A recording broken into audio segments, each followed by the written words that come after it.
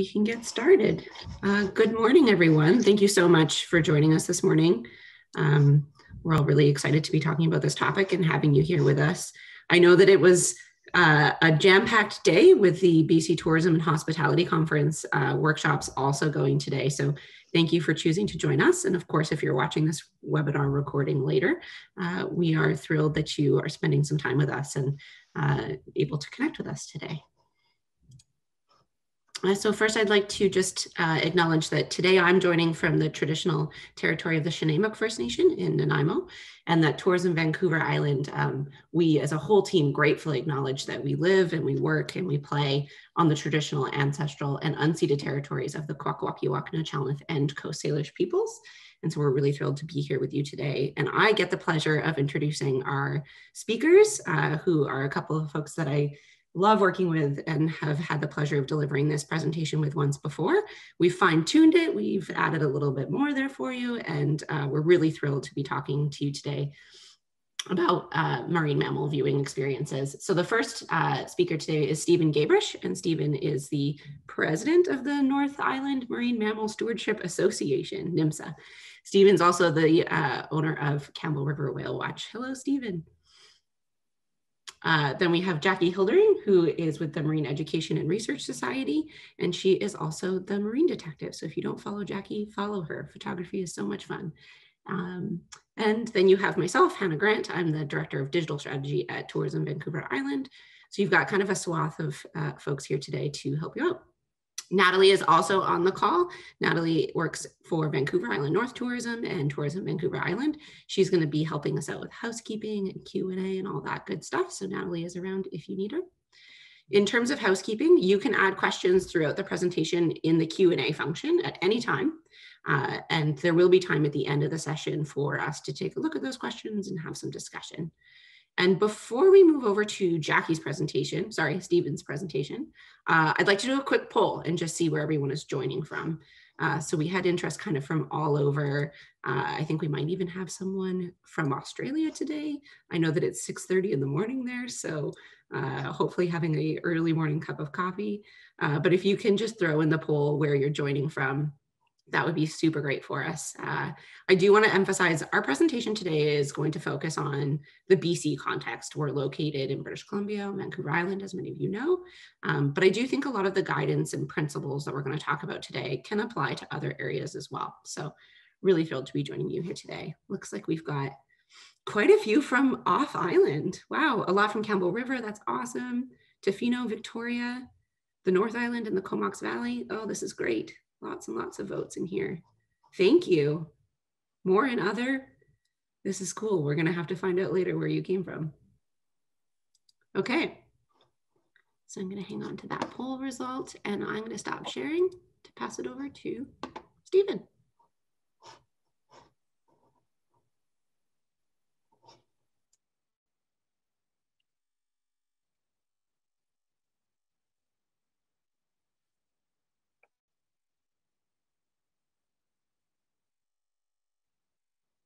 Stephen's almost there, almost unmuted.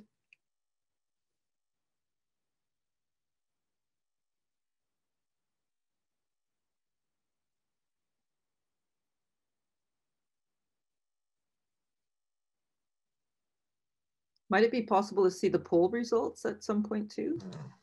There we go. I think I got myself unmuted finally. Sorry about that, everybody.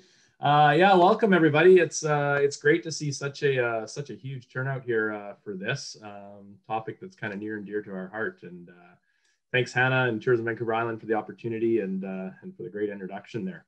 So yeah, I want to start by letting you know that I'm joining you from Campbell River here on Vancouver Island, and really happy to be living, working, and playing in the traditional ancestral unceded territories of the Lake White people, the Klahoose, the Comox First Nation, and also the Hamalko First Nation. So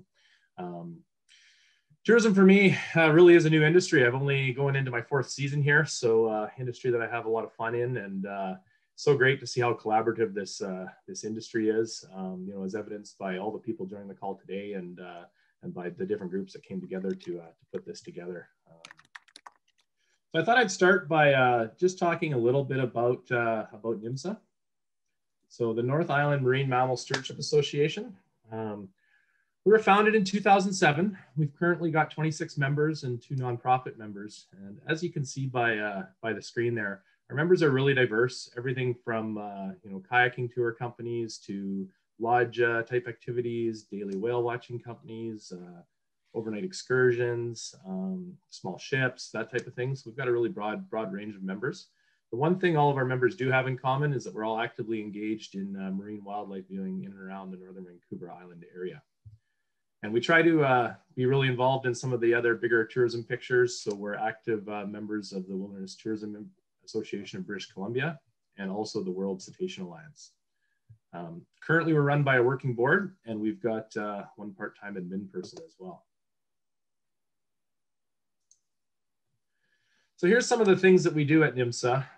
The real key is that all of our members are focused on our businesses and really the stewardship actions that are aimed at benefiting our marine environment, the economy, and of course the species within it. Sustainability really is a big focus for all of our members, and we're always trying to figure out ways to strike that positive balance between what we do in our businesses and our human activities, and how that can minimize the impacts and contribute to the health of the local marine ecosystems. One of the things we're really proud of is our conservation fund. So we have a conservation fund our members donate to every year.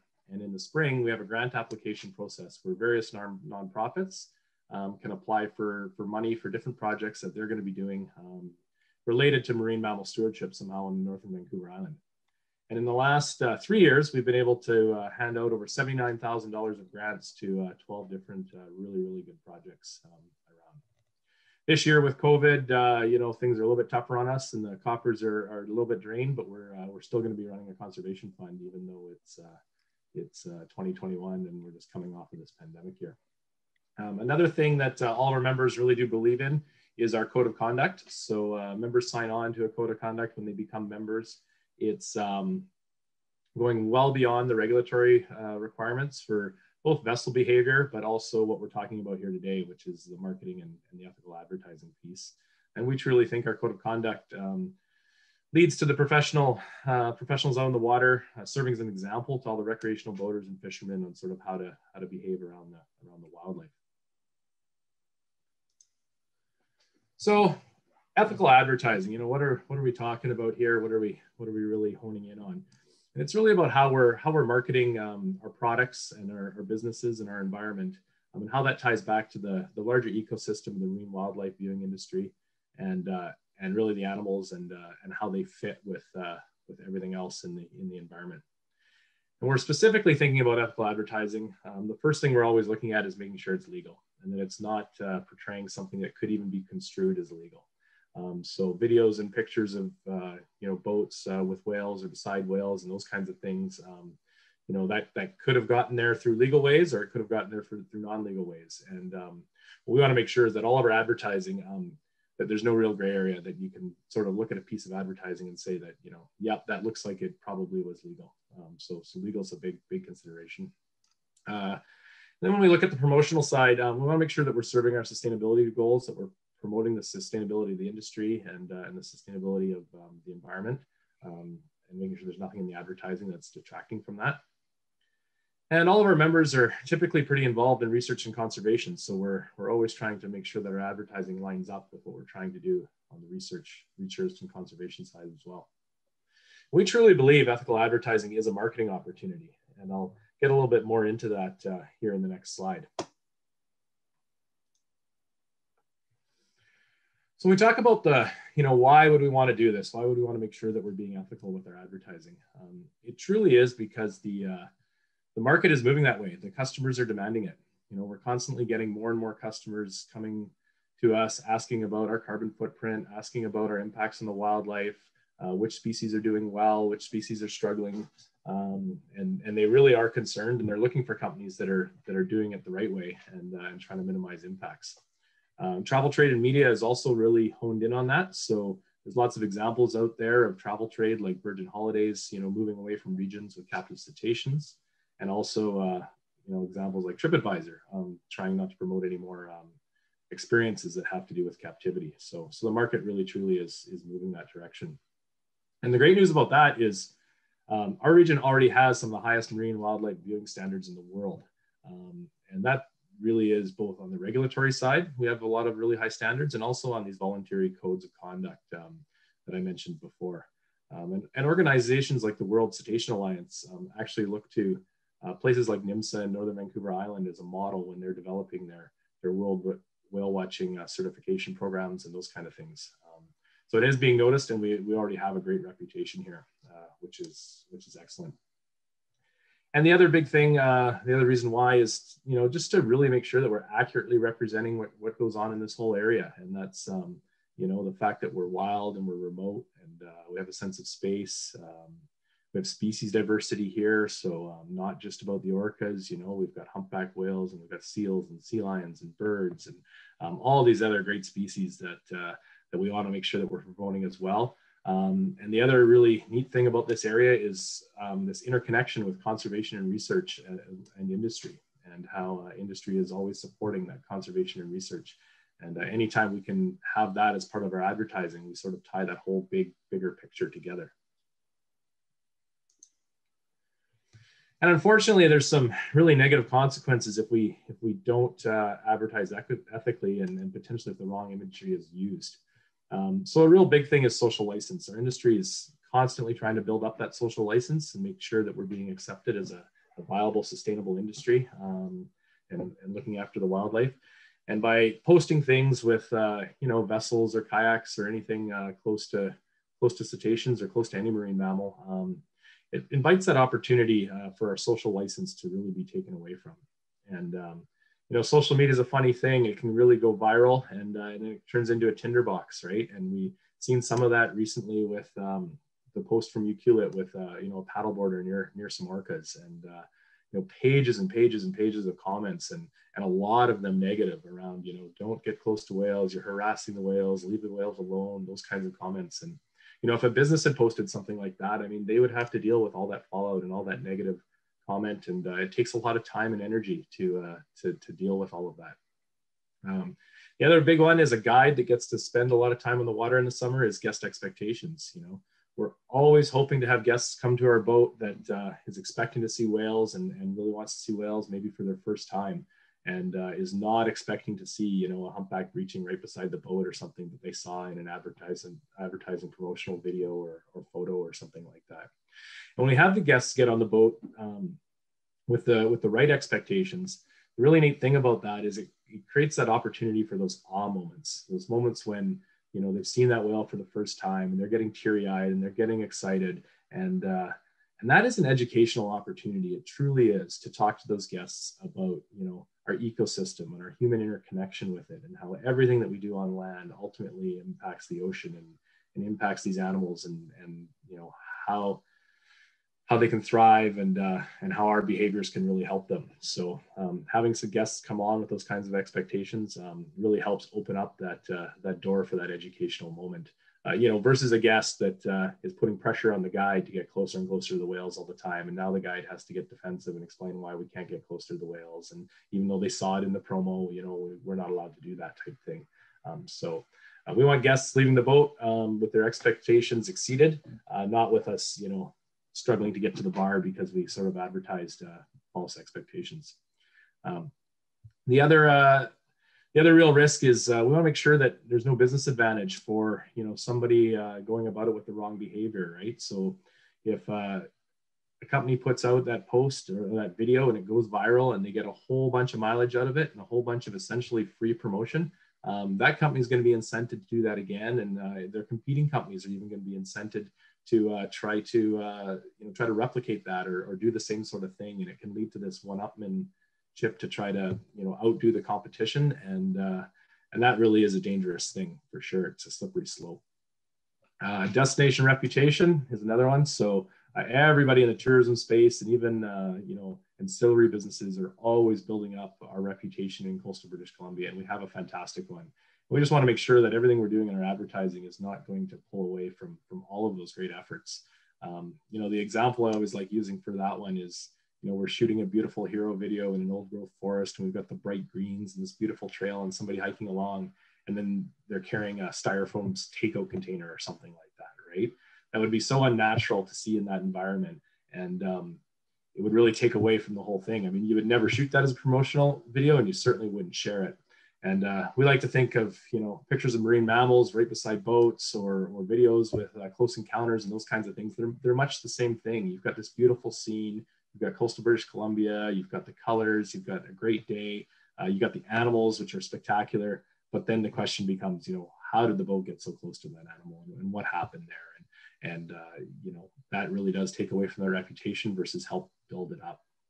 And the other big thing is, it can put the wildlife in danger. And I mentioned before that the commercial boats out there are often, setting the example and setting the tone for, approaching the wildlife and how close you can get and those kinds of things. And if recreational boaters and other people out there that aren't as educated on the actual regulations have seen a bunch of video of, professional boats really close to mammals and those kinds of things, they're maybe going to want to do the same thing. And that ultimately can put the wildlife in danger.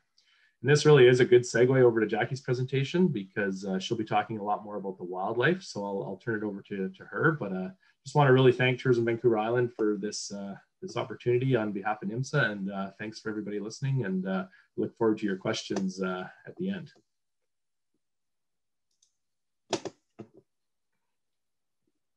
And switching over.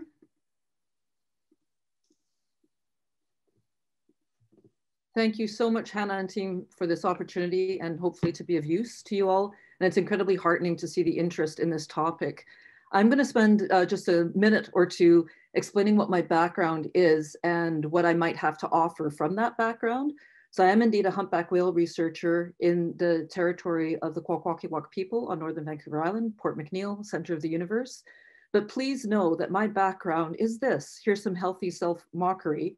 I've been involved with ecotourism, so I don't just represent the research part of things. I have been on the boats imitating humpbacks for as long as they've returned to our coast in the large numbers. And before that, it was very much about orca and trying to make the experience of seeing them be of such value that it counteracted the noise footprint and fossil fuels that we were using. The return of humpbacks gives us a perspective, especially into the human safety element, the boater safety element of what it means to have these giants back in our area. And it has made us very much focus on boater education, because to date, the likes of Transport Canada have not caught up in relaying what the marine mammal regulations are in boater courses, let alone closing the gap between best practices and boater safety. And that's our Sea a Blow Go Slow campaign. So British Columbia, 31 species of marine mammal. I'll just list here the ones that are often close to our coast. And of these, 8 of them are at risk and protected under Canada's Species at Risk Act. Of course, if we have this many giants, it means that the whole ecosystem that they represent is extraordinary in these cold, dark waters. The impacts of boaters not knowing the right thing to do is something I think that you could probably conclude yourself. That ranges everything from not just from noise disturbance, and often there's the perspective that if you're in a non-motorized vessel that there aren't negative impacts. There are, and I'll be speaking to that. There's of course the risk of collision, which has human safety impacts as well. Entanglement is a very big concern, and everything from commercial fishing gear to recreational fishing gear, the ingestion of marine debris from big chunks to the microplastics, water quality, reflecting on as well how fossil fuel use impacts climate change. And then the miseducation, when we are those who speak for the wild of British Columbia, and how that then can perpetuate pressure on wild animals. And I'd go a step further, how it can exacerbate the disconnect from nature. And oh boy, do we need more connection to nature. So the marine mammal regulations in Canada changed they went into effect in July of 2018. So they've been amended. Prior to this time, the national law was you may not disturb a marine mammal, but there was no definition of disturbance.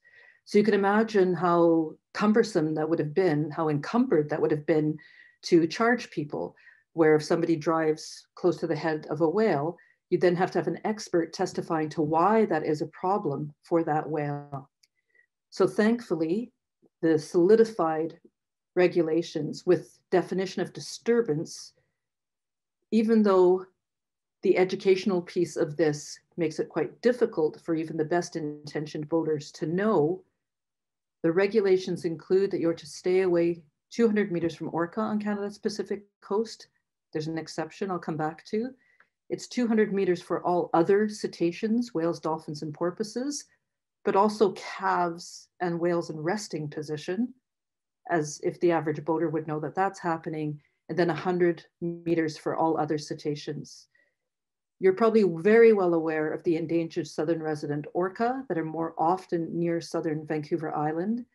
And because of the plight that they're in addition to national law, there are emergency measures. So within that area, there's to be a distance of 400 meters away from all orca, so that there's less risk of increased pressures on the endangered population of orca. I'm not going to go into huge detail about the distances. All this information can be found at bewhalewise.org. There's also a misconception that it's okay if the whales come to you. And there's a whole ethical dilemma around that as well, because actually the more knowledge you have, you could position yourself where you know that the whales are likely to go. The more privileged you are in learning from the wild, you could then manipulate that to have close encounters. So this, of course, would be difficult to prove very likely as a violation of the marine mammal regulations or the emergency measures, but it again emphasizes the ethics of this. Further parts of the marine mammal regulations, the national law, is it's also not okay to feed marine mammals. It's not okay to swim with marine mammals. It's not okay to move them. It's not okay to separate them. And it is now, thank goodness, the law that boaters must report when there is collision or entanglement with a marine mammal. Just to show you a very quick video with regards to the swim with piece, because it also emphasizes how things are in evolution. You may be aware that there's an awful lot of imagery online about sea lion and dive with operations in British Columbia. It has skewed the perception of what wild animal behavior is, because that, what you just saw, is not. These are highly habituated stellar sea lions. It is not normal that they are this close in these numbers, nor that they are biting, or that you get a chance to pet a sea lion underwater or stick your hand in its mouth. I'll come back to the habituation element and how this can impact both human safety, of course, as well as the welfare for the wildlife.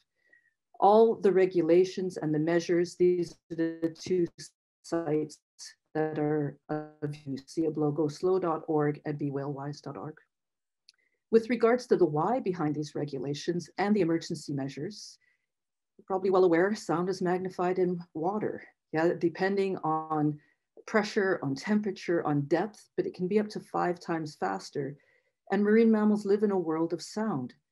The sound therefore can do everything from masking their ability to communicate with one another, to hear predators, to be able to hear their prey, and generally adds to the stresses, can disrupt rest, and the list goes on and on. But emphasizing again, it's not just noise. There's also disturbance just from the presence of a vessel, even if not motorized. There's an increased risk of collision. There's increased energy expenditure, which adds to all the other stresses and pressures that the marine mammals are undergoing. And of course, these processes are everything again from feeding to mating, to socializing, to mate selection, to resting. And a very new study that's come out has actually confirmed that even when vessels don't have their engines on, that endangered southern resident killer whales will actually give up the chase of salmon, and that it appears that the females are more likely to give up the chase, which of course has impacts with regard to the reproductive success for this population that's already in such trouble. And then this idea of cumulative effects is so important. This is not the only time this day that these orca had a boat go by. with the stresses associated with that, noise and other. So not only is it cumulative effects on the same stress, so noise on top of noise on top of noise, for example, but they also hairball up to combine with things like prey availability and contaminant loads and all the other stresses that the animals are enduring. So it's not a one-of situation. And for the endangered southern residents, for example, there's data that says that there were 100 per day, 100 incidents of non-compliance to that endangered population.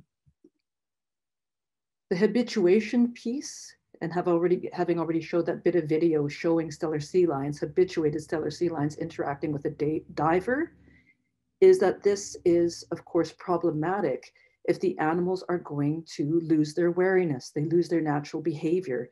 It puts them at increased risk, with the most extreme example being a very well-known orca for British Columbians, Luna, and how that was a very complicated case, but ultimately Luna was chopped up by the propeller of a boat that it had learned to interact with.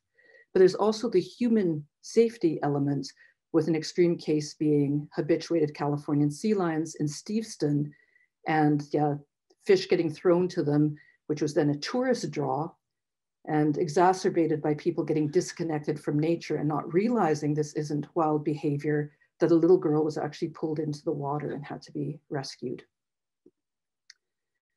The safety elements, no surprise, it's an issue of safety for the marine mammals. There's no species that doesn't have evidence of scarring, of surviving boat propellers and entanglements. But please know that so often, and this is something I was slow to realize as an educator with boaters, is like, why are people not getting how serious this is? That not only is it about their safety, certainly with large whales like humpbacks, but why are people not getting how much of a risk this is to marine mammals? And what I finally realized is that I believe people thought that if a lot of animals were dying, they'd see a lot of bodies. But our coast is so beautifully vast, for starters. What are the chances of finding a dead body and for it to be able to be studied, necropsied, to know what the cause of death is, let alone that people don't understand that dead whales, dead marine mammals, so often sink to the bottom of the ocean so that their cause of death disappears with them. The exception being occasional, like with the case of Hawkeye. This humpback whale had absolutely no signs on the outside of having been hit by a boat. So there's no blood, no scarring, and yet there was the evidence that he died of blunt force trauma. And then our research that we conduct together with Fisheries and Oceans Canada is that about 50% of the humpbacks have scarring that shows that they've survived at least one entanglement. How many of them are dead at the bottom of the ocean? So at least it begins to inform how serious the threat is and the need to close the gap in terms of boater education, knowing what to do, and very important with entanglement, knowing what not to do.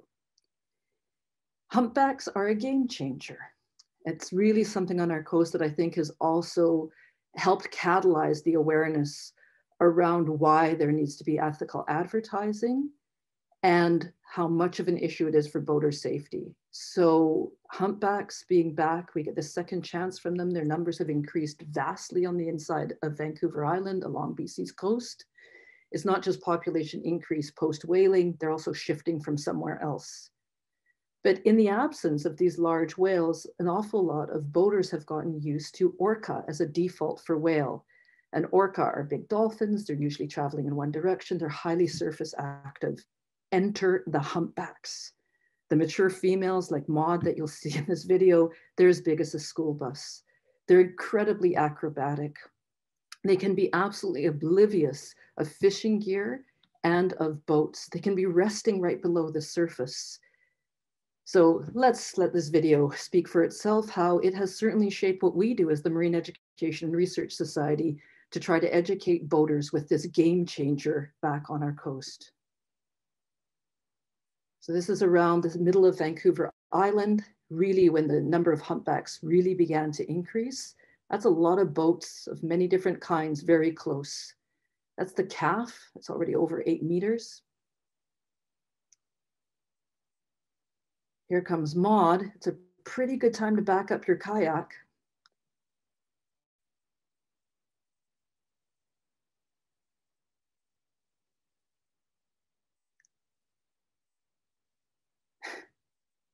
And then you know this is going to be good. Yeah, telephoto lens. Oh, look, they're lifting their tails. I'm a naturalist who knows everything. I know they're going to stay down for a really long time. Will they? Or are they super unpredictable? There's Linnea, and here comes Maud. I can hear you're screaming all the way from Germany and Australia. Yeah, thank you for being the sane people who do not want interactions like this. This went viral. Of course it did, with a lot of people going, I want that to happen too. No, you don't. Yeah, please know that baleen whales like humpbacks don't have the biosonar of toothed whales like orca.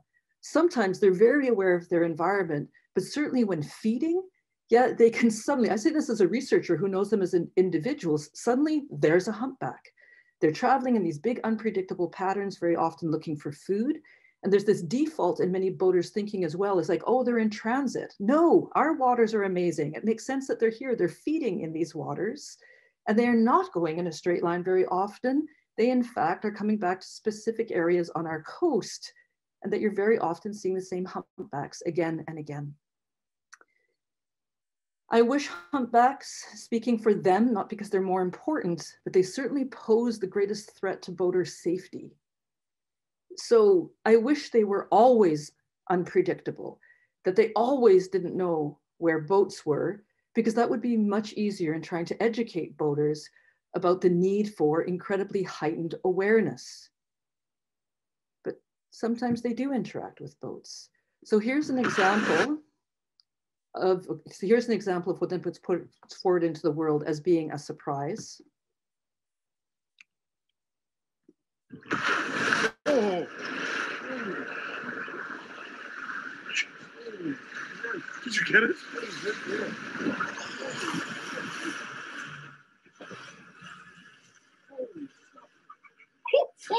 So you can imagine how much play this video got in a world of clickbait, and therefore the increased need for ethics as well. This is put into the world as fishermen surprised by humpback. Did you get it? And you have your camera out and you start your engine once the boat is closed. Legitimately, surprises do happen, but then there's the ethics of promoting this kind of thing. To go back to what I initially had started talking about, there is also these interactions where humpbacks sometimes do know very much where boaters are. Two of our colleagues to the north even had their research boat dragged by a humpback that was underneath it. These encounters get referenced as mugging. And yes, again, there can legitimately be surprises. And then there's the ethics that Stephen has of course already touched on about promoting such things. But also in a case like this, I'm so glad that there's a shifting in awareness amongst whale watchers that when such incidents happen, the mugging, humpbacks choosing, because they're not directed at feeding, very likely, they're socializing, they also play with sticks, they play in kelp, that when they choose to interact with a boat like this, could you have avoided it? Because of course we're in evolution in our awareness of whale behavior, certainly a whale that has come back to the inside of Vancouver Island in much bigger numbers. And the conversation is changing to not only the ethics of promoting such things, but there are individual whales that there's a much greater likelihood that they're going to do this. Seasoned whale watchers most certainly can identify these whales as individuals and read their behavior and how it's probably an idea to stay beyond 200 meters away from them to avoid incidents like this. So the problem with promotion of either what gets framed as a surprise and isn't, or that you find yourself in a situation where it's a legitimate surprise, is that it leads to more surprises, yeah, legitimate or not, or the promotion thereof. It leads, again, as Stephen has said, to people's expectations not being realistic, that there is, again, this push towards up close and personal rather than experiences, I think, that we want to move towards, which are that it's truly wild behavior and that the highest measure of a good experience is that it happens as if you weren't there. And then, of course, the drive to be up close and personal is also an issue for human safety, as well as that for the wildlife and their habituation possibly to boats. And again, with humpbacks as a game changer, there's been everything from kayaks that have been flipped over to the gentleman on the upper left. There's no way he could have avoided the collision with a humpback, having to get reconstructive facial surgery. We don't know what happened to the humpback. And then the gentleman on the upper right is the worst accident that we are at least aware of, since again, it's only been since July of 2018 that entanglement and collision has to be reported legally. But he wasn't driving the boat. A guided fishing vessel went at high speed through an area known to have a lot of humpbacks. A humpback surfaced and he is now a paraplegic. So a summary with maybe a little bit of a different flavor than what Stephen provided is why promote the right thing is basically what it comes down to. There's the business case. There is a decreasing social license to have these close encounters promoted, surprise or not. People want sustainability generally. They want the wild. The market niche, we truly have an incredibly privileged and extraordinary role on British Columbia's coast in speaking for the wild. There's an astonishing diversity of species. The marine mammals are ambassadors. Like, why are they here? It's because this area is so rich that also First Nations culture has flourished in the way that it has. Our area is extraordinarily beautiful. Yeah, it is an area where we are safe and where there is a sense of space, which is not the case in so many parts of the world. That it is an incredibly important place for research to have happened. It's non-urbanized, and the list goes on and on. So defaulting to something else, we don't need to. We're actually devaluing what makes the wildlife experience so unique. And then again, emphasizing, I think we need to help people, the people who are come to British Columbia, to have the language that goes beyond how many animals they saw or how close they were.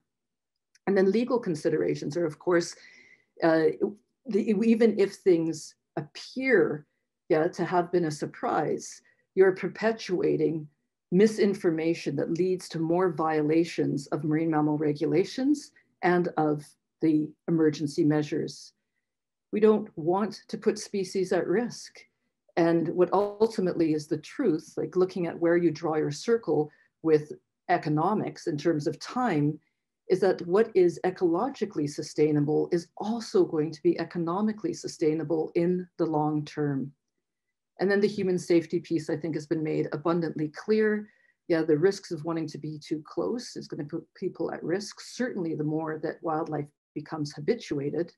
And then there is the risk to the animals themselves with regards to collision and other interactions with humanity. Thank you. Thank you, Jackie. I had to switch setups. Is the audio okay for a quick test?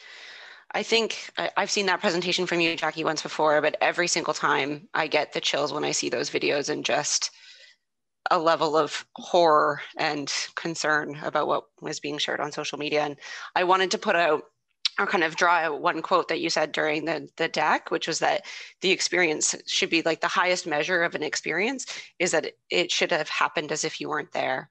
And I think that that's a really beautiful guiding compass for any of us, regardless of where we are in the world or what our regulations are, that if that's the measure to which we experience our wildlife, then that's probably a pretty good measure. I'm not sure if you'd agree, if I'm spot on there or not, but I think that might be a good guiding compass for many of us. No, thank you so much, because I think it is something succinct enough and it changes the dialogue as well. Thank you. Mm-hmm. Mm-hmm. Thank you. Okay, let me share my screen for you now. Okay. I do see questions are coming in through the Q&A, so thank you so much. We will answer those at the end and have a little bit of a discussion. So really appreciate the engagement as we go through and learn from our partners. So thank you, Stephen and Jackie, that both of those presentations are so incredible and I think really get people started on their own learning journey when it comes to ethical advertising and promoting these marine wildlife experiences. So I'm going to share a few tips about specifically how you can portray your experiences or how you can portray other experiences that happen on Vancouver Island through your social media, but also kind of what we look at from the Tourism Vancouver Island lens when we are reposting content and kind of our own guiding compasses in our content curation process. Make sure things are gonna, so yeah, okay. So I know that Stephen, in particular, Jackie mentioned it as well, covered the economic benefits of being stewards. But I was doing a little bit more reading last night and I came across a note from Nat Geo about how travelers really are making these monetary choices based on their values. And so I think even more so after the past year, I really want to recognize our operators on Vancouver Island. They are outstanding stewards. They are the people that I learned all of this from. I didn't start in tourism. So I just wanted to really shout out to, I see so many of you on the call today, to say thank you for doing the right thing, for being partners with NIMMSA or similar organizations, for being these stewards. So thank you to all of our partners in the tourism ecosystem. And then of course, thank you for joining us to keep learning and to push this and continue to really represent Vancouver Island as the destination that we are all so honored to live in. I also found a really interesting study out of Australia. It was mostly talking about kangaroos and imagery around travelers holding kangaroos or participating with kangaroos. And it was super interesting. They were from 2001, so early day studies, not early days, but not super recent. And even then they're showing that visitors are actually really supportive of restrictions to activities or their access to wildlife if it's supported by an effective interpretation program. So if they're there and they maybe unfortunately had been presented with an image of a kangaroo up close in the wild, but during their experience, they're told that that's actually not okay and they learn and they have to relearn some behavior, a lot of travelers are okay with that. They are really willing to learn and be a part of this. And then of course, through social media and different marketing techniques, we're able to hit them earlier in the funnel and to give them that information before they even make it to our destination so that they feel like they're a part of our community and a part of the way that we operate here. And so it all kind of comes down to that education and interpretation, which we can really start at the social media marketing level, which is really exciting. Okay, so as representatives of the tourism industry, as operators or destination management organizations, it really is on us. The responsibility is to help set expectations with our guests, in particular on the safety of the whole ecosystem. I know when I first started at Tourism Vancouver Island, our Instagram account had 1,500 followers. It wasn't a very big account. We didn't have a lot of traction. Our Facebook account had quite a bit, but our audiences weren't at these huge levels. And as we grew each month and each year, I felt this huge responsibility to be a steward of the destination, to be a steward of what we have here on Vancouver Island, and to properly represent things. And I learned so much from our partners and also from our followers about what they were looking for. And so I really think that we can help set those expectations and follow guidelines to support them. Oh, it's skipping ahead on me here.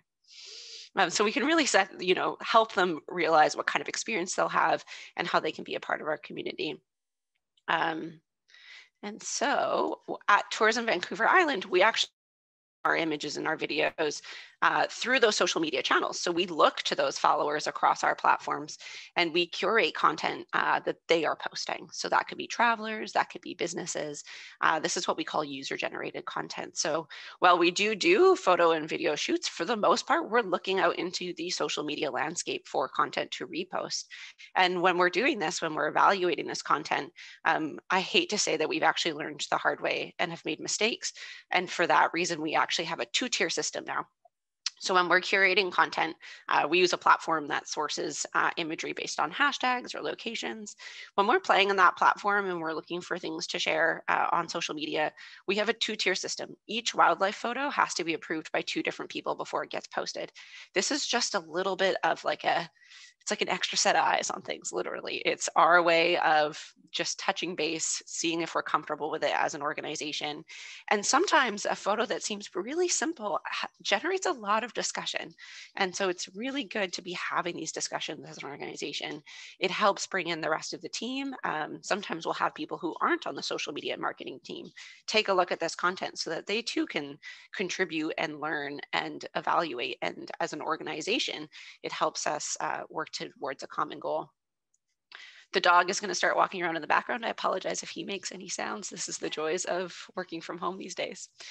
So the first requirement that we look at when we're doing this process is, of course, that the regulations are being followed. So we're making sure that the content is within the laws and the of our coast.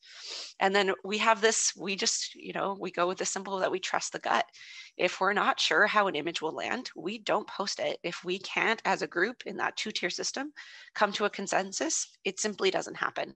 We're really fortunate. We've got an incredible amount of photographers and locals and tour operators out on Vancouver Island that are capturing photography and imagery. And so we can choose to not post a photo and look to something else that properly represents and maintains that social license for our accounts. So some of the things that we avoid, we actually rarely show images of a boat and a mammal in the same shot. They're often just far too close. And even if the guidelines are being followed, it's really difficult to gauge that distance. It's so hard to set an expectation in a flat image when you're looking at it on social media and you can't actually see the context of what's happening. And so we really want to set that expectation again, that seeing wildlife, it's just a joy that is best experienced in the safest way possible for everyone, including those mammals. So this really sets up the standard that close encounters are not normal and not desirable. So as I mentioned, we don't share or post any illegal behavior, not just those approach distances. We actually have a pretty big list that I'll share at the end. But one that you might have seen on social quite often is even just feeding wildlife. On Vancouver Island, it's pretty common to see a shot of people feeding a whiskey jack, which is a bird that we have here on the island. Even shots like that, we get tagged in them all the time. We get them sent to us. We simply don't post content that violates those regulations. And then another tip that I have is we love to lean on our experts. I've been so fortunate in my career at TVI to have colleagues or board members, our tour operators, who are so willing, like Stephen and Jackie and Andrew, who you might also see his face on this call, to help us learn and to help us, learn that a humpback is named Maud and look at her behavior so we can properly ID the species. We can talk about their behavior in the proper way. We're not making assumptions. We're not sharing incorrect information about what they're up to. And so we really look to these experts. And for all the tour operators on the call who are these stewards who are already sharing this information, please tag us. We love this. We always want to share as much social media information as we can about our ocean and all of the facts. And I think I don't really need to hit this home. I think Jackie and Stephen really did. But unfortunately, a lot of these illegal behaviors usually end up mostly harming the animals. We all know the example in BC of a fed bear is a dead bear. And I think we need some sort of rhyme for it here in British Columbia for the rest of our wildlife. But this is just an example that came up recently in January of people are feeding coyotes in a park in Vancouver, and now the coyotes are attacking the joggers. So this has been happening. I think it was just in the news again last week. So this is the sort of thing where the more we can encourage guests and locals to model the behavior that we're illustrating, the better off our wildlife are, and the better our guests are to be having positive experiences while they're here on Vancouver Island. So Jackie and Stephen also covered the notion of surprises, and the posts that we often see gain those viral traction are the surprises when the marine mammal surfaces next to a kayak or next to a boat. And as a marketer, we're looking for gold. Like, we're always looking for videos that people are going to just be in awe of and be surprised by. But we can find those videos, those incredible moments that meet all of the ethical advertising guidelines that we're looking for. It might mean we have to work a little bit harder, but it's going to be worth it. It's going to maintain all of that social license that we have been working so hard to build. And so I just want to, hit home that we can really find incredible things to share that are safe and that work for everybody. Okay, so what do we look for? I wanted to share a really good example. While I say that we rarely show the photo of a boat and a marine mammal in the same shot, I do think that there are examples where this is done really well, where you can see the experience, you get a tone for the image, that it's respectful of the wildlife. So I think that this is a really good example of a photo that we shared from a partner where the viewing distance is really obvious. It's really obvious that they're not disturbing the animals, that this is a really respectful image. So this is what we're looking for. This probably took a lot more effort to capture because you require a second boat to get that shot, to get the distance, to get the tone. But if you would like to tap into our channels and to tap into the way that we do things as a DMO, this is what we're looking for. And we can help you figure that out. We can help you pick photographers that we love to work with who are respectful around this and work in the tourism ecosystem and learn from each other to acquire this type of imagery. But I think this really not only showcases the incredible beauty of Vancouver Island and the awe moments of these wildlife viewing experiences, but I also love that it's the sea lions because they're one of my favorites to see. As someone who didn't grow up on the coast, I still find a lot of joy in even the smallest or the most common critters. And so I think that it's a great example too of showing something that isn't necessarily like a star species or something that people might really be focused in on. There's so many incredible little things to see across our coast. So in addition to these marine mammals, we also look to help protect the shorelines of our oceans. We've been really careful over the years about sharing imagery that shows tidal pools and sensitive ecosystems.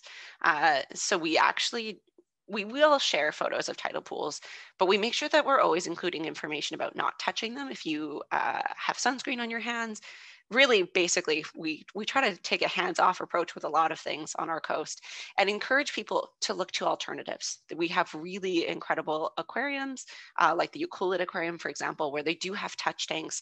The systems are properly set up where you're washing your hands and you're making sure you're not having too bad of an impact there. So we're really careful about even like from the smallest little critters in those tidal pools to those really big school bus humpback whales. I think Jackie, did we touch about drone footage? But we can talk about it a little bit more in the discussion too. Drone footage is super important to discuss as a group. So rarely do we share drone footage, even if we're on land, unless we're contracting someone who has all of the necessary licenses. So that's Transport Canada, the research licenses, everything that you would possibly need to be anywhere near these animals with a drone. And Jackie, maybe in the discussion, you can talk a little bit more about drones and marine mammals. But we really stress the importance of figuring out how that footage was acquired and if it met all the guidelines. So when we are curating content and having discussions with photographers about the way that it was captured, that's an ongoing discussion. So while we're chatting with photographers, we talk to them about how things were acquired, but rarely are we really sharing drone footage for that reason.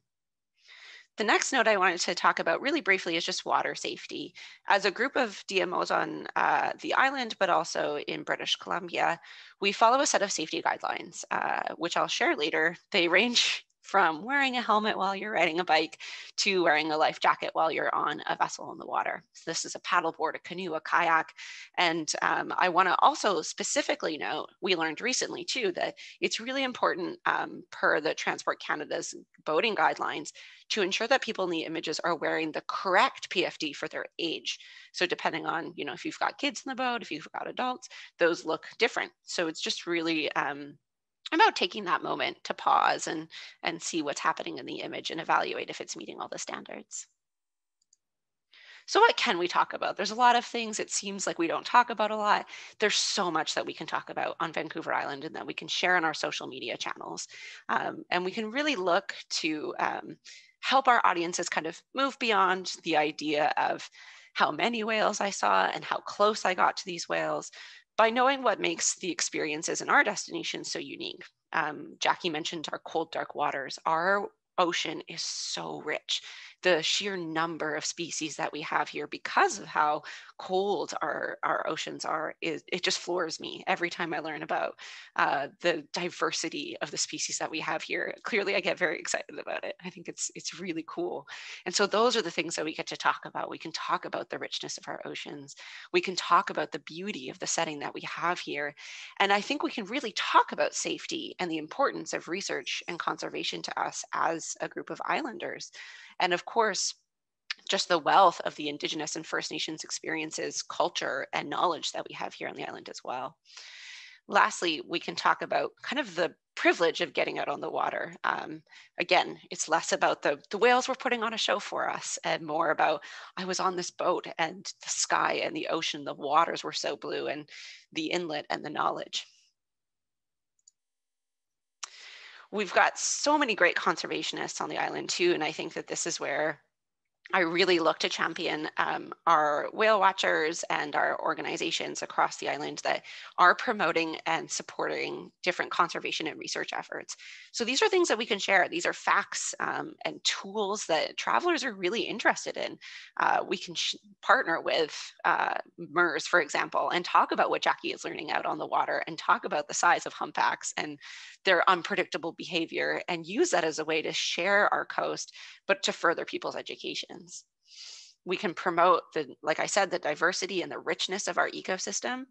Definitely take a look at posting different pictures of different species. I know Campbell River, Destination Campbell River was working on a project where they're talking specifically about this. And I'm really excited to see what they're working on in terms of talking about the different species in their area. So I know that we've got the creativity on this call to push the boundaries about the way that we're doing this properly and to get creative about our ethical advertising. And then, of course, I think we continue to promote sustainability as a destination. We talk about a lot of our organizations and their dedication and commitment to reducing fossil fuel use, reducing noise, reducing waste, and other resources. We've got some really incredible partners on the island for this. So I don't want to just tell you a whole bunch of things to do and don't. We will also be sharing some text in that resource guide with you that you can include in your social content so that we can all kind of sing from the same song sheet or amplify together. So I'll definitely share this with you, but these are just little boilerplate lines that we use in partnership with Destination BC and other organizations.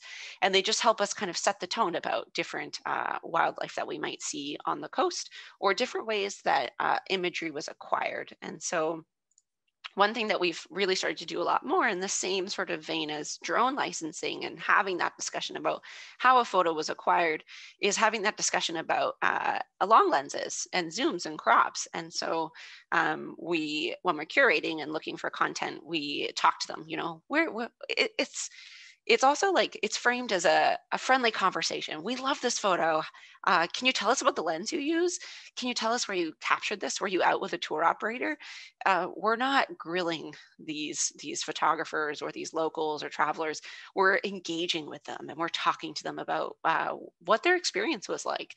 And then at that point, we can gauge whether or not we're comfortable sharing things and how it's all going. So for those guests who do want a closer look, thankfully, we have the technology for that. We have zoom lenses, we have binoculars that can really give us a closer look without disturbing the animals in their natural environment. So we do share images like this one, where image was taken with a long lens, where it was cropped to focus in on the whales. And when we do share these images, we're communicating to the guests to not get that close, that you need these tools to capture similar imagery. And it's all about setting those expectations. And so you can even throw something in a caption like, by attaching a photo lens to your camera, you'll be able to get closer to the whale without physically moving.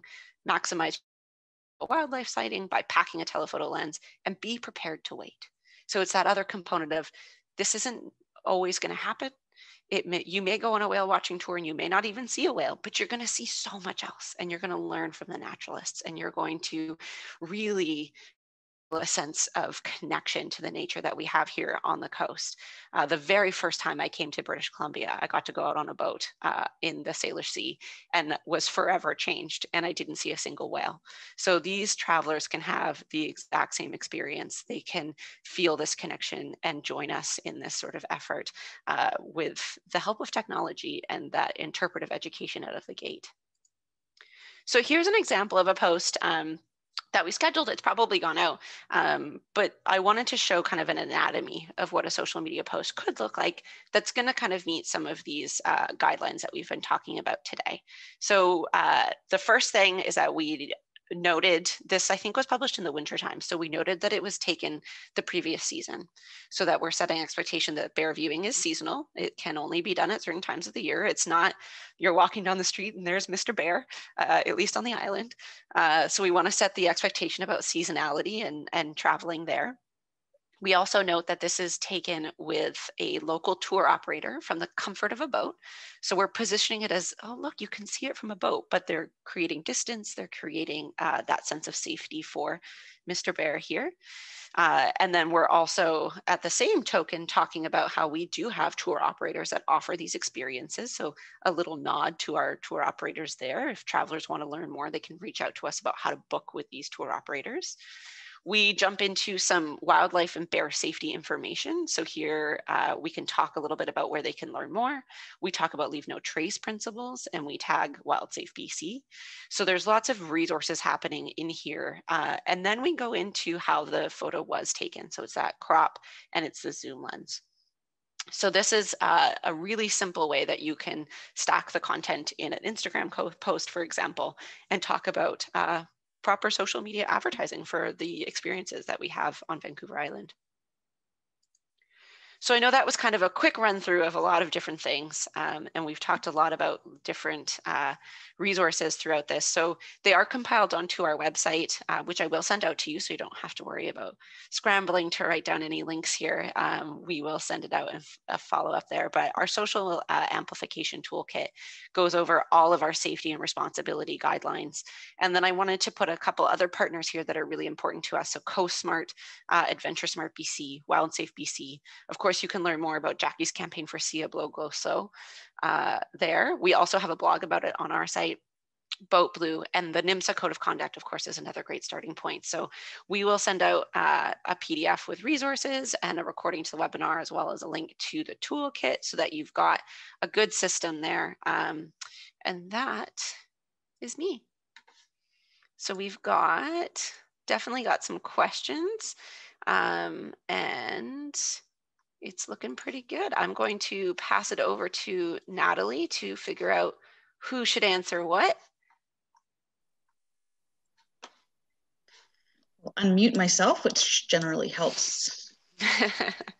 Okay, so we've got a question here from Harley. So he's asking, is peer pressure the only way to deal with operators' embellished advertising? And I do think we touched a little bit on that. But I don't know, Stephen, did you want to? Sure. Yeah, I can talk a little bit about that, Natalie. So thanks for the question, Harley. I mean, peer pressure certainly can be effective, and I think some of the things that that Hannah certainly illustrated there is that, you know, peer pressure isn't the only way.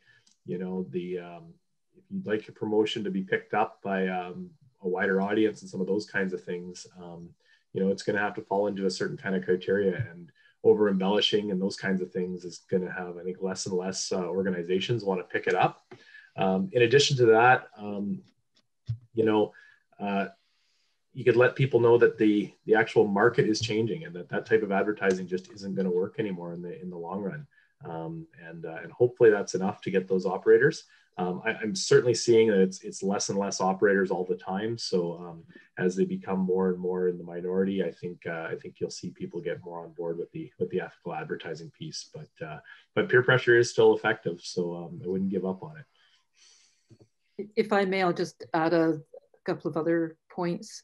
So proving the business case, I think the inputs into that are that there will be more court cases as a result of violations of the regulations.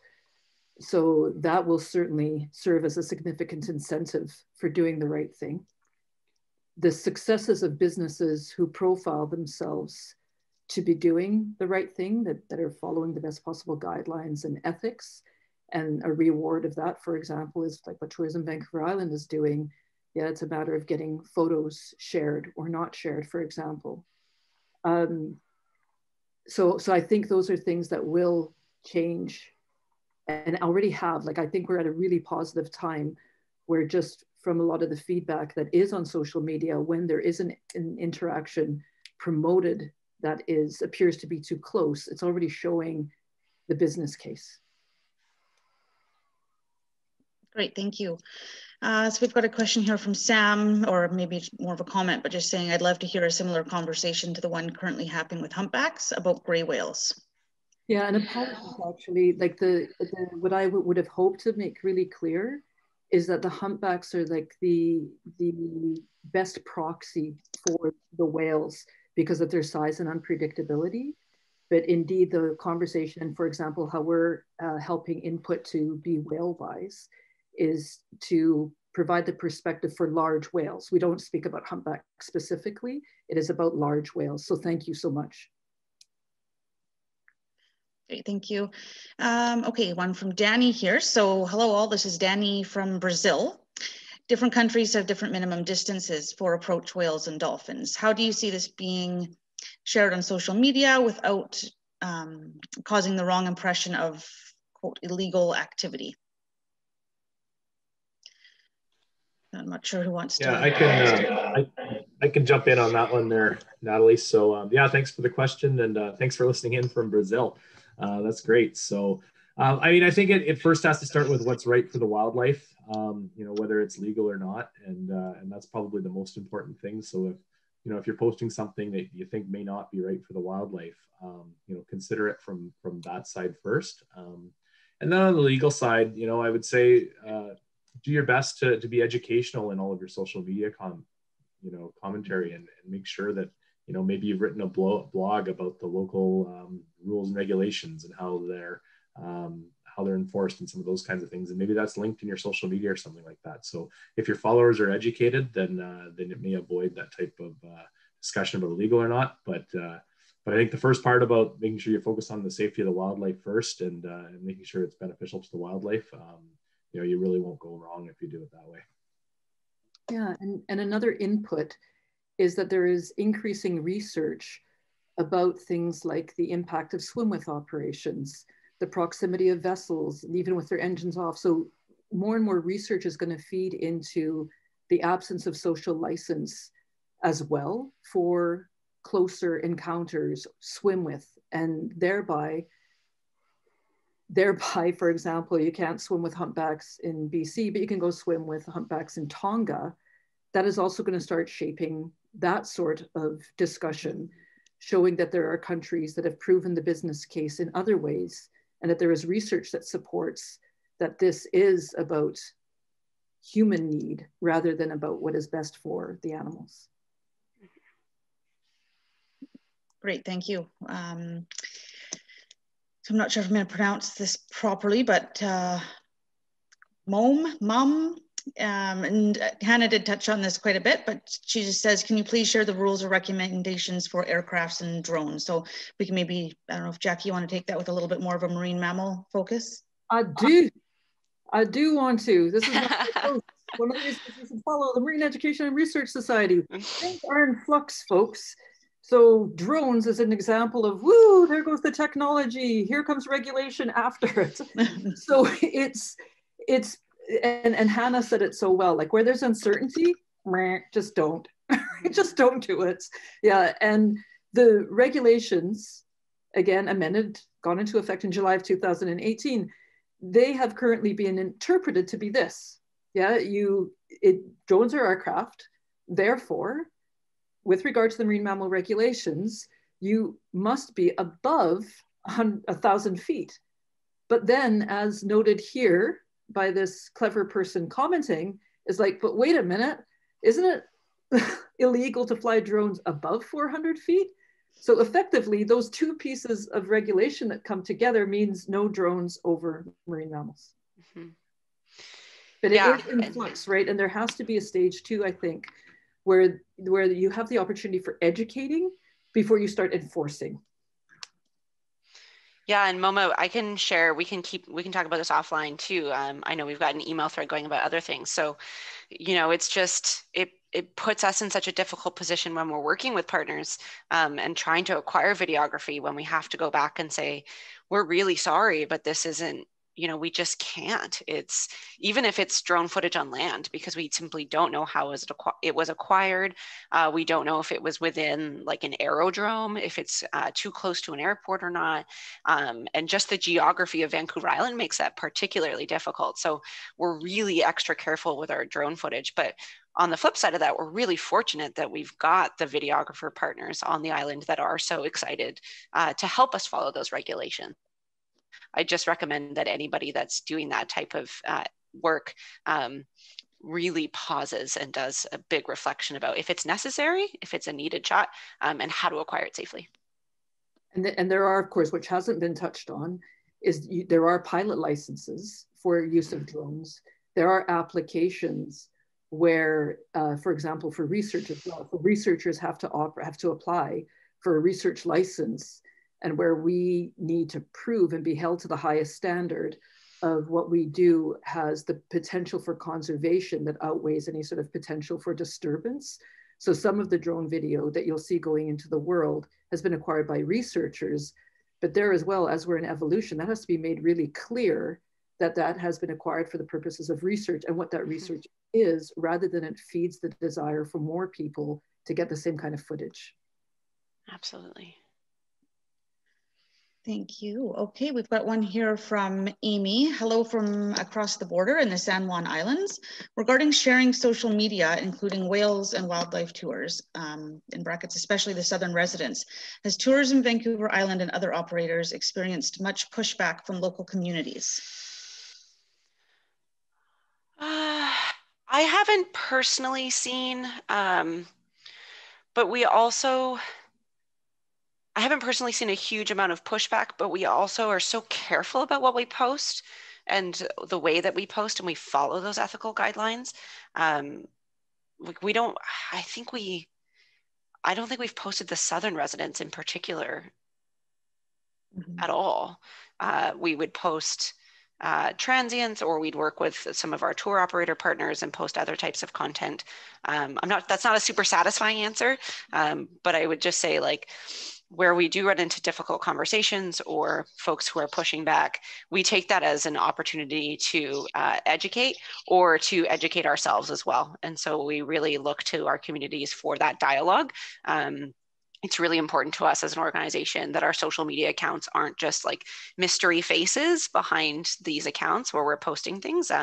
We are a couple of humans who take it really seriously and who really value our island and those discussions. So I'm not sure if, you know, Stephen or Jackie, from your perspectives, if you had thoughts on this as well.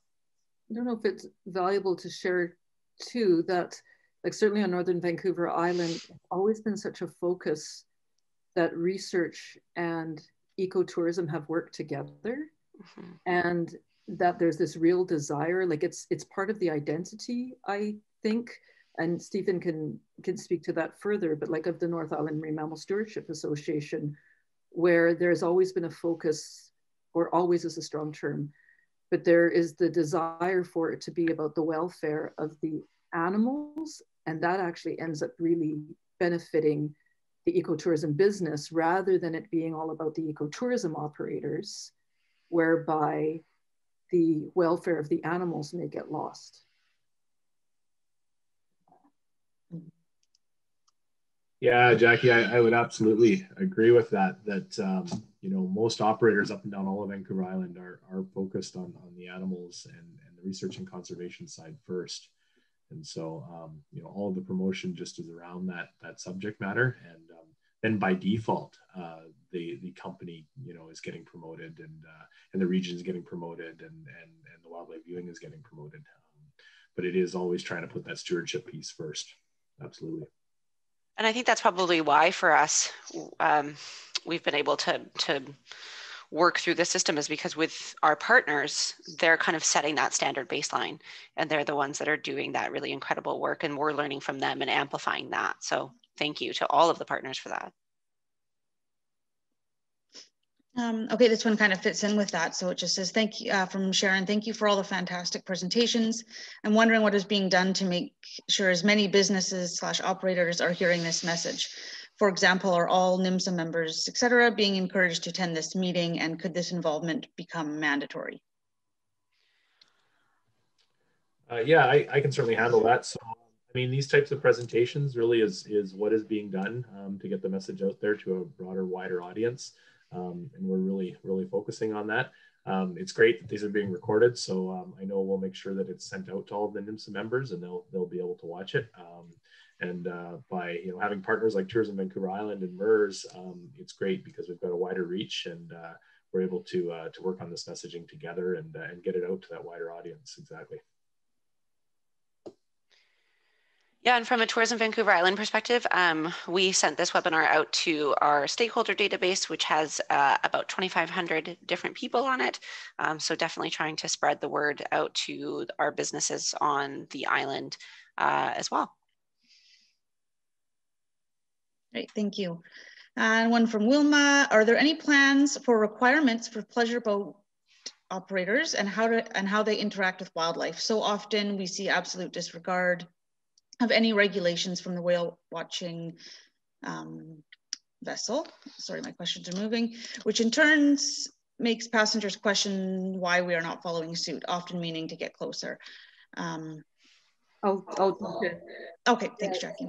So I'm hoping there's no confusion here that we're just talking about ecotourism operators with regards to the regulations, guidelines, and emergency measures. This is all boaters from independent paddle boarder to commercial operator of any size. Please do check out See a Blow Go Slow and note that we haven't gone into the entirety of the marine mammal regulations. Those apply to all boaters. If you have issue with a whale watching company, please report them. Be sure that you're aware of the marine mammal regulations though, but they're not all ecotourism operators, as long as there is no licensing, or that there isn't the enforcement potential that would be ideal. And before that, the education potential, there's a spectrum. People certainly make mistakes, but if you are sure of your standpoint, because you know the marine mammal regulations and the emergency measures for the southern resident killer whales, you'll find the number for reporting that at seeablowgoslow.org. It's not us, it's Fisheries and Oceans Canada. But there's a whole spectrum of operators, again, emphasizing that my background too was on a whale watching boat, and that led to becoming a researcher, where there are incredibly valuable inputs, especially for the companies who overtly address, we will not get too close. We do not want to put pressure on the animals. There are regulations that we stand behind. We want this experience to be as if you aren't there. We're taking photos to inform research for this particular species. And to really take on that role of speaking for the wild and the bigger picture of how these experiences can count. Thank you. So I think that answered another question that we had here. Just asking about what to do if you do see illegal behavior. So Jackie. Emphasis, again, be sure that you know that it's illegal. Mm-hmm. And you can imagine what will make the case easy, which is that it's not a static photo, but a video that the boat operator can be seen. Like, these are the ideals, that you can describe well what happened. And the importance of reporting, like, things are simply not at a stage where there can be action for every report. There are increased resources made available for enforcement because of the endangered southern resident killer whales. But if you are sure that it's a violation and you're calling it in, you are helping create data points that there needs to be more education, that there needs to be more enforcement, that there needs to be more legal input. Because in the absence of people reporting, it appears that there is no problem. Great, thank you. So just let me see. Oh, I've got a question here, and I'm not sure exactly who they're referring to, but it's, can you become a member to be supportive if we're not based in Northern Vancouver Island? So NIMMSA question. NIMMSA? NIMMSA. Yeah, that probably is a question for us. So our membership criteria really is for organizations that are based from essentially Salmon Point between Courtenay and Campbell River there, all the way through the North Island. So that is our area of focus, and we're looking for members within that area. Alternatively, we certainly invite you to follow our social media feeds and some of those kinds of things to stay in tune. But at this time, we're focused on the Northern Vancouver Island area. Thank you. So we've talked about drones. Are there specific rules and regulations for underwater footage? Yeah, you're not allowed to swim with marine mammals. Yeah, so as a diver and underwater photographer, it certainly can be that you have a legitimate surprise. So it's the same as the above the surface. Things are very much in evolution, where I know that Fisheries and Oceans Canada is working with dive companies to educate and move things along, where there are not like put divers in beside a haul out where you are going to have this contributing to the habituation. Sometimes there are legitimate surprises, and I personally am faced with those ethical dilemmas too, where there's a seal suddenly out of nowhere beside me or in the kelp forest, and I have to weigh out too in how I frame that, that I would say very much like this was a surprise, and I take the opportunity to emphasize it is illegal that. But there are photos where there have been these legitimate surprises where I haven't posted them because I'm afraid that I can't frame it in a way where it benefits the animals. Thank you, Jackie. One more here. We are likely not going to have time to get through all of the questions, so I'm just going to go through and see if I can pick a couple that have. I see one that I'm going to jump on quickly, and Stephen may want to emphasize as well. What about when there is a legitimate surprise, and in a world of clickbait and Instagram feeds, what do you tell your guests about promoting that experience? Like when there is a whale right beside the boat. And of course, that's really difficult. We can't forbid people from posting what they wish to post, but you can take the moment to say exactly what the content of this presentation is, that please consider like this, we did not know this is what's going to happen. We don't want it to happen. We don't want to provide imagery, so we won't be posting this because we don't want to provide imagery that increases pressure, shapes expectations and whatnot. We would like you to be aware of this. Mm-hmm. And I don't know, Stephen, because you have more practical experience, if maybe there's something to add to that. Yeah, you're exactly right, Jackie. I mean, that does happen. And that, that's another type of awe moment that is actually also still an educational opportunity. And we certainly take that opportunity to go through some of the highlights of this presentation, and we try to sort of boil it back to the fact that it's unsafe for the wildlife to be promoting this type of content because of all of the reasons that we talked about earlier. So that is a conversation that happens, and like you said, Jackie, ultimately you can't control what somebody promotes at all, but you can certainly try to educate them about why it's a good idea not to promote it. Exactly. Mm-hmm. Thank you. Okay, maybe one for Hannah here.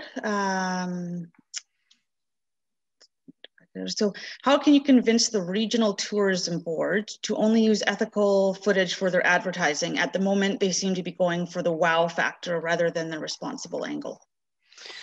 Ooh, I hope that's a different regional tourism board.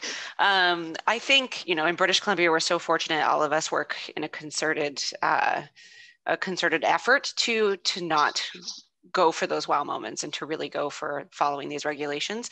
honestly, it always comes back to that educational piece. I learned from our operators. I learned what these regulations were from the people on this call, because I'm not from the island and I didn't start in tourism. So when I came into the marketing role, I had a lot of learning and a lot of education. But as someone who moved to the island, I felt this huge sense of responsibility to protect our natural ecosystems as I became a part of living here. And so I think that starting those discussions with those tourism boards from a place of education and just really goodwill and generosity and willing to share these resources and share the educational components, and to also have the DMOs recognize that same sort of economic benefit that the operators see from ethical advertising. The DMOs receive the same benefit. If we are posting those surprises or the content that doesn't follow these guidelines, we will see commentary on it on social media. We will lose followers. We will have travelers recognize that a destination isn't taking those guidelines seriously. So there's a business case for us as well. It's really important to us, but I think that if you just start with those places, those discussions of education, and not from a place of shame, but from this is what we really like to work with you on, I think that's where people learn and become their own stewards of their destination as well. And I think we're in evolution too, where Tourism Vancouver Island may actually have standards that the equivalent of some of the other smart organizations, that we can move in a direction like that. Like NIMMSA already has their code of conduct, but as there's a list and a resource for people to look at, as well as modeling the right thing, we're all moving into a different direction, and then also hopefully have resources that can be addressed for, oh, okay, never even thought about that and why we shouldn't do that. Absolutely. And, feel free to share these resources with your local tourism board. We invite those discussions as well to share what we've learned. And when I was preparing the research for this presentation, I was Googling a bunch of different things, and not to toot our own horn, but I found a tour operator on Vancouver Island who had quoted Jackie about these guidelines. And so they had, quoted Jackie, they had quoted MERS, and it's really neat to see the whole ecosystem working together. And I think that's something that any destination can take on. Okay, so I think we have time for one more question here. Let me see here. So,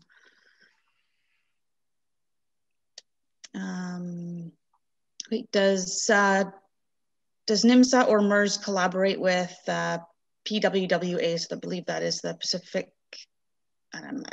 Yeah, anyways, down south, so on southern Vancouver. Association. Thank you.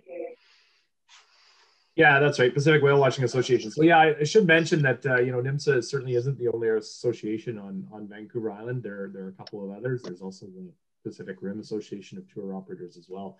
And yeah, we do actively collaborate where we can. A good example of that was last season. The entire industry put together just an amazing blueprint for reopening with the COVID protocols and those kinds of things to get our entire industry on the coast up and going. So there is good examples of that type of collaboration, and we're certainly interested in more collaboration down the road as well with the other organizations. And MERS indirectly collaborates by providing marine naturalist courses for anyone who's interested, even though we have to find a way to deal with demand. And also, we are not the only humpback researchers on the coast. So our colleagues, we're all collaborating to update, and MERS is the lead on that, update the provincial humpback catalog. So the sightings that come in through the PWWA get fed into that effort as well. Great. Okay, well, we are out of time for today. I think that all of you who registered would have received a confirmation email from me, so you should have my email if you would like to follow up.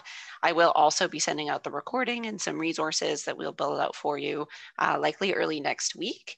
I know that we wanted to quickly see the poll results, so that's up there. We've got quite a bit of other for you to see in terms of folks who joined us today. So thank you so much for your time An hour and a half I know is very valuable these days, especially on a Friday. So thank you so much for participating. And thank you to Jackie and Stephen and Natalie and Andrew. As Jackie said, I also just feel so heartened that everyone is here for this discussion and so willing to learn together. And I will very selfishly ask you each to fill out a survey at the end, if you don't mind, just to help us continue to build these educational webinars for everybody. So thank you everybody for joining us today.